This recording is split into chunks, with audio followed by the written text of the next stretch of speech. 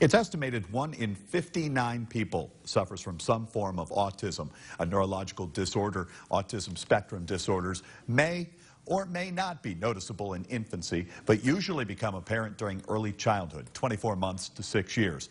Living with an autistic family member can be challenging for any family, but the Autism Society of Northwestern Pennsylvania wants you to know you don't have to make that journey alone.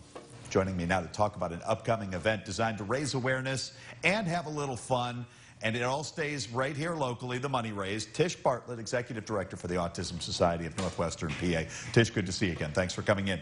Thank you. As I mentioned, the numbers, 1 in 59, that number keeps getting bigger. Very sobering. Autism knows really no racial, ethnic, economic boundaries, does it?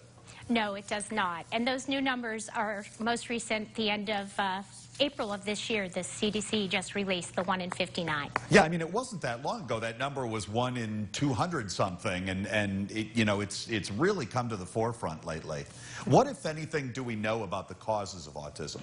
The cause of autism is a neurological disorder causing developmental delays, and you can see those delays in the speech, either they're verbal or nonverbal, their communication methods, their social interactions, restrictive behaviors. They tend to have restricted interest that you'll see predominantly in individuals that have been diagnosed. Is it treatable? How does the medical community deal with autism?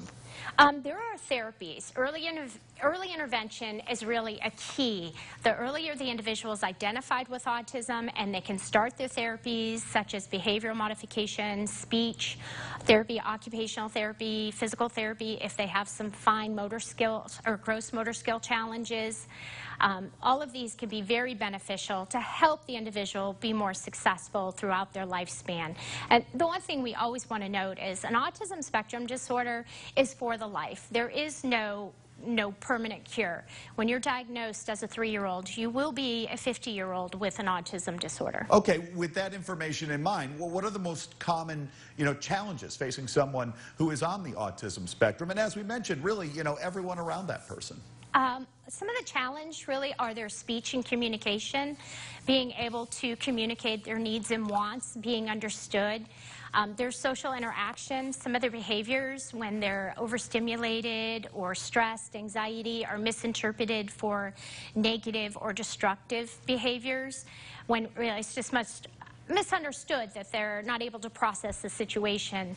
So as they get older, these challenges really affect them in trying to find employment and being able to interview and get through that interview to impress their future employer.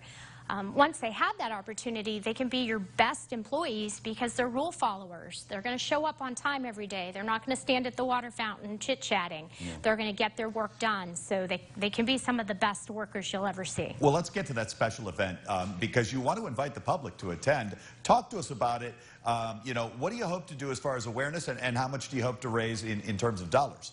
Yes, Eller's Piece of the Puzzle will be held on Saturday, July 7th at the Bourbon Barrel from 4 p.m. to 9 p.m.